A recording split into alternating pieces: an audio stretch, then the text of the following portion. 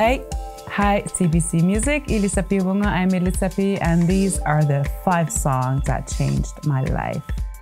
Oh, you got to try.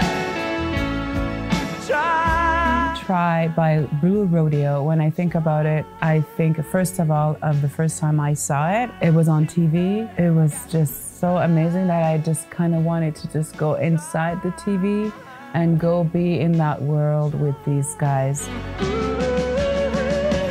Oh, baby, you try. As an Inuk girl, a young teenager, I just felt like I was being invited to go fall in love, and I was being told it's okay to dream away.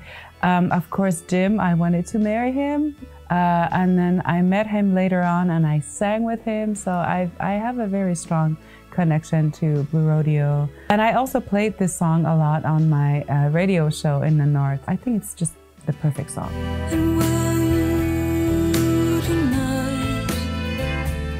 Where Are You Tonight by Cowboy Junkies. It's really much about Margot Timmons' voice.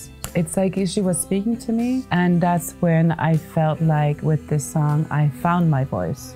I found where I can be in this quiet space and listen to my voice and sing softly and take my time. This album, Caution Horses, is I still have it. It's very old now, it's very worn out, but it's really, I would probably take it to an island if I had to, if I was told to bring one album, it would probably be this album, because it talks about a feeling of being in an isolated place and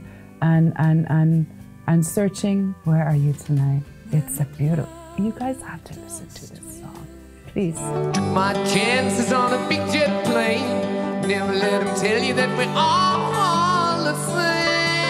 Going to California, Californiamut, we say, by Led Zeppelin. I listened to that song a lot as a teenager. I felt like they were almost like talking about me. As if I wanted to become this mysterious woman, girl, traveling, and people are trying to trace me.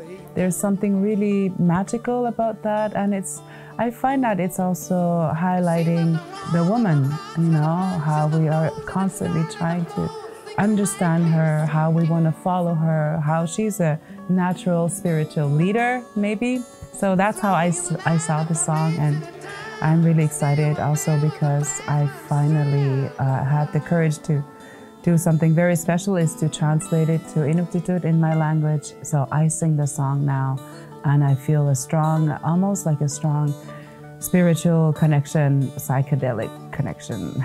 I want your love and I don't want to borrow. Have it today to give back tomorrow. Your love is my love. Nina Simone, oh my God, this song, Love Me or Leave Me, I love it because it's playful. When I listen to it, I've always felt like it was reminding me to go find my playful side, my light side, my colorful side. You know, life is hectic. Of course, Nina Simone's songs, the heavier songs, deeper songs go straight to my heart. But this one, I think, is really highlighting her strength, of course, in her voice, but also her piano. She's an amazing pianist. She was an amazing pianist, so this is her earlier days too, so there's something really wonderful in this song. You all need this song in your life, so enjoy. Mysteries of love, where war is no more. Oh. Mysteries by Beth Gibbons. I don't even know how to describe this song.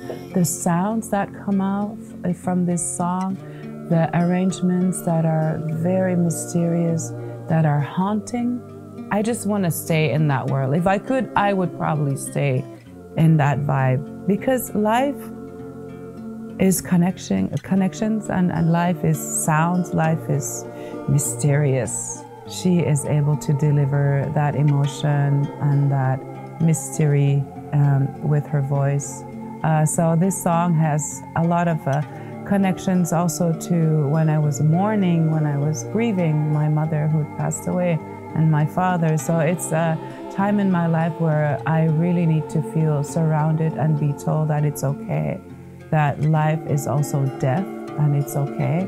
I think it's a beautiful homage to I don't want to say death, but you know, grieving is part of life too. It's dark but beautiful.